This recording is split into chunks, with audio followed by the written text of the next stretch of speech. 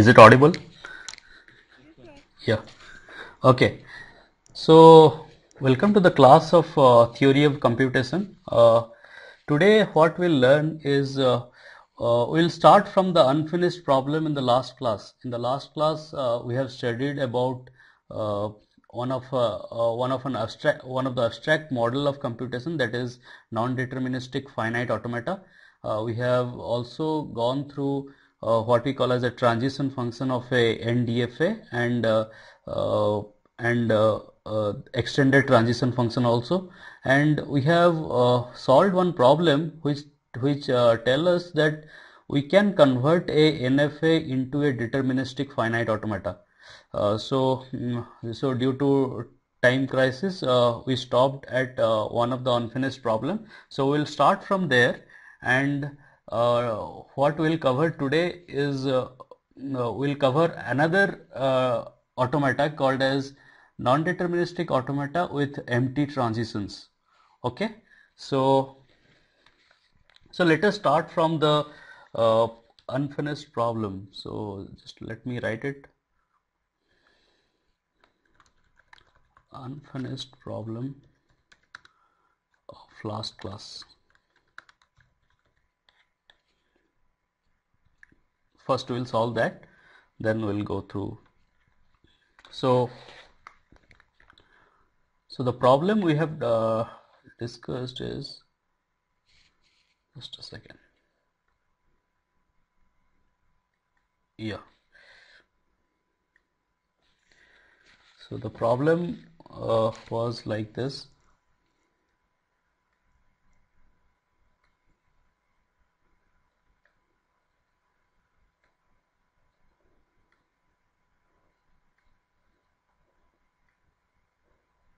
So we have an alphabet set of zeros and ones, and we have state like P, Q, R, S. Okay. From P with the input symbol 0, I can go to Q or S, and with 1 I can go to Q. From Q I can go to state R, and with 1 I can go to Q and R. With R it is S and S, and with S it is Q and P. And my starting state is P, and my finishing states are both P and Q. So clearly this is a NFA, because, tell me why it is a NFA? Sir, because with a single input, like it is making more than one transition. So for example, in P, when we get a input symbol 0, we can make a transition both to Q as well as we can make a transition to S. Okay, so that is why it is a NFA. Now let us so earlier the way we have solved is we were blindly creating the number of states of a DFA as the power set of the NFA. So here, for example, it has 4 states. The NFA has 4 states. We are creating 2 to the power 4, that is 16 states. Okay, so it may not be a good idea to blindly create 2 to the power n states, because it will lead to memory issues. When you will solve the problems, means through a program, computer program, you will find that memory is a very important issue, and you have to take care at every step. Okay, so we'll solve this problem in this way. Suppose, so we'll start with, currently the NFA is in starting state P. So let me write down first the alphabet of a DFA will be what? Of a NFA. Okay, now let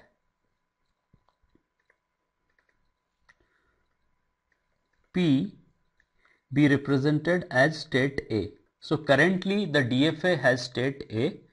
Okay, so I am writing in this way. Suppose, let me create this thing.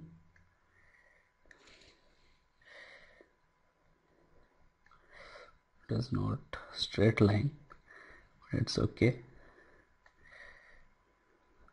So currently I am in A, so this is for a DFA. Okay, I am in state A, which is nothing but P. So with 0, what is happening? With 0, it is, I can write here the transition functions. So delta of A comma 0. Okay, what will happen? Delta of A is what?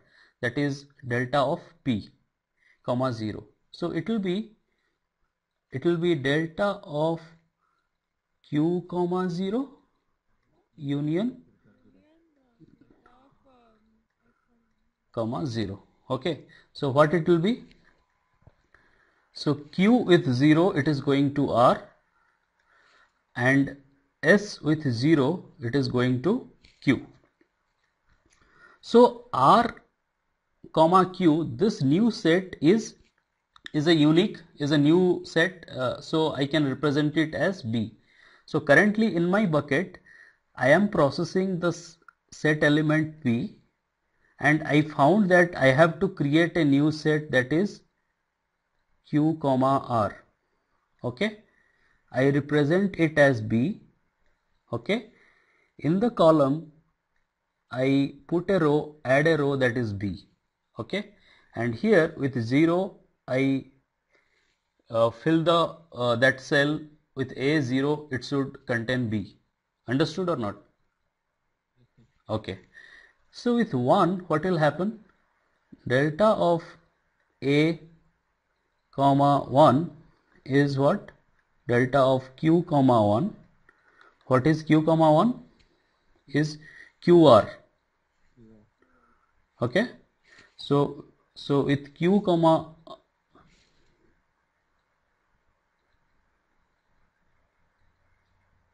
just a second, P with 0.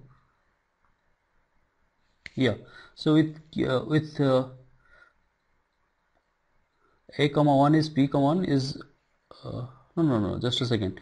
With A comma 1, it is what? It is Q, no? It is delta of P comma 1. A is P, so it is Q. Okay, and this Q is again a unique set, because we have only two set of states, that is one is P and one is Q comma R. Okay, so we'll add one more state to it, that is Q, and represent it as C. Okay, and I will add one more column, one more row to the DFA table, that is C, and I will put here A with 1 as C. Understood? Okay, now I will move the arrow to the next element, that is B. Okay, I have to fill the transition table for the state B.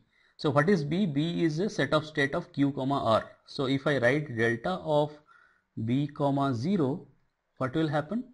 So it will be delta of Q comma 0 union delta of, okay, so what it will be? So Q comma 0 is what? R. Okay, and R comma 0 is what? S. So again, this new set of state is unique, so I will add here as R comma S. I will represent it as D. I will add one more row as D. Okay, and I will put that B comma 0 is D. Understood? So what we are doing? We are taking a greedy approach. Only when we need a unique state, we are creating that state. Otherwise, we are not creating. Okay, you will see where the redundancy will be. So now with B comma 1, what will happen? Can you tell me?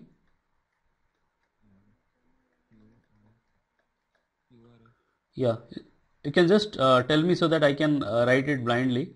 So it will be Q comma 1 will Q comma R comma S. Okay, so again it is a unique set of states. So it will be QRS is represented as E. Okay.